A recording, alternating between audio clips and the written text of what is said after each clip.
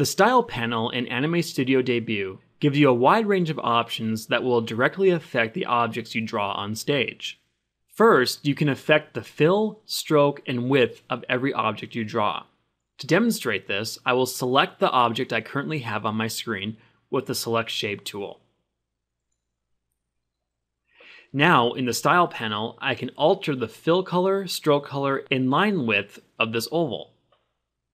So if I click on the green fill color, I'm able to choose from a variety of different colors, as well as a stroke color, and I can enter in a number for the line width. Next to the width panel, you have a brush setting. So if you click that, a window will appear to give you access to a variety of different brush types. A brush is essentially what your line strokes will look like. So as you can see, none is very solid, but if we click on the next option, we have a more dirty look to it. And there's many different options to choose from.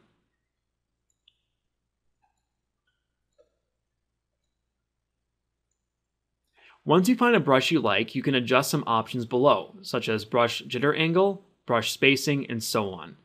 You can play with those options, and once you're done, you can click OK. And you'll notice now that my oval has very dirty looking lines. It's almost as if I drew it with a piece of chalk. Next, there are the style effects. So once again, I will take my Select Shape tool and select the object. And just a note, you can draw new objects with your style settings in place. I'm just using the Select Shape option to speed the tutorial along. Next, let's look at the Effects panel. Here, we can apply different effects for our object: shaded, soft edge, halo, gradient, image texture, and drop shadow. I'll demonstrate a few of these, so first let's click on Shaded. Here we can apply a shade effect to the object. Light angle allows us to adjust the angle in which the shade occurs. Offset gives us a bigger shade or a smaller shade depending on the number. And blur allows us to increase or decrease the blur effect. As you can see, that really affects how it looks.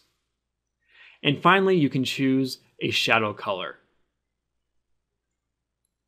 Once you're happy with your selections, click OK. And you can see now we have a shaded effect applied to this object. Gradient works by selecting two or more colors to create a gradual effect of color transition. You can choose from linear, radial, reflected, or angle. All of these will place the colors in different positions. From here, you can choose which colors you want to be applied to the gradient.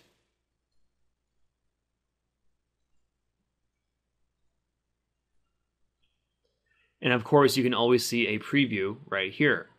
And once you're done, you can click OK. And from there with the gradient, you can take your Select Shape tool and adjust where the gradient goes by simply moving these two red icons.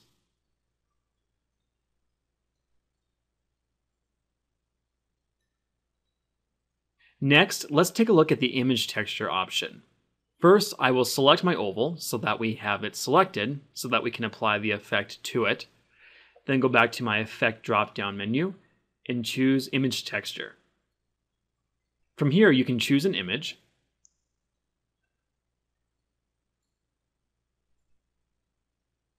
And choose to either tile it or don't repeat. Tile will repeat the image back and forth if the image is small enough. If it's big enough, though, you may want to go with don't repeat. It just depends on the effect that you want to place in this object. So once you've done that, click OK. And now we have the texture within the oval. Next are your color swatches. If you click on the drop-down menu, you can choose from all sorts of different swatches. Essentially, these are built in to give you different color scheme choices if you're trying to stick to a certain style.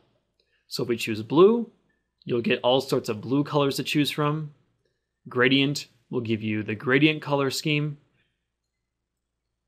Sky will give you different colors of a sky, and so on. Finally, let's take a look at the advanced settings. Here we can do some more things like mix effects together, create round caps, and so on. First, let me select my shape again with the Select Shape tool. And from here we can do some different things. Like for instance, I can go into my Effect 1 drop-down menu and choose Soft Edge and click OK.